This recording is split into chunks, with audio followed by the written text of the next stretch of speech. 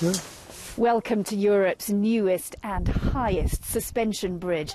Altitude 3,000 metres, high above the Swiss resort of Engelberg. It's not for the faint-hearted and certainly not for those who are nervous of heights. But if you love the mountains, there's no better place to enjoy them from than up here.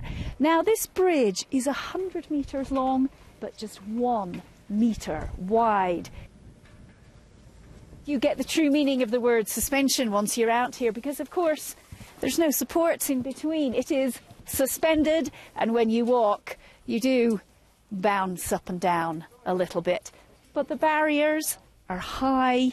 There's just no danger at all, I'm told, of falling off. And once you get out, come along a bit more out to the middle, the views are truly spectacular. Over here you can see all the way to Italy. Down there, 500 metres down into the glacier. And over there, all the way down into the valley towards Interlaken. It was a real challenge to build it. It took 5 months. We had to bring all the material up to 3,000 metres. Most of them we did transportate with the cable car. A few things we had to fly by helicopter. And then the weather.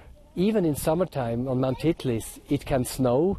So on few days, the workers for the construction here, before they could start their work, they had to shovel snow before they could begin.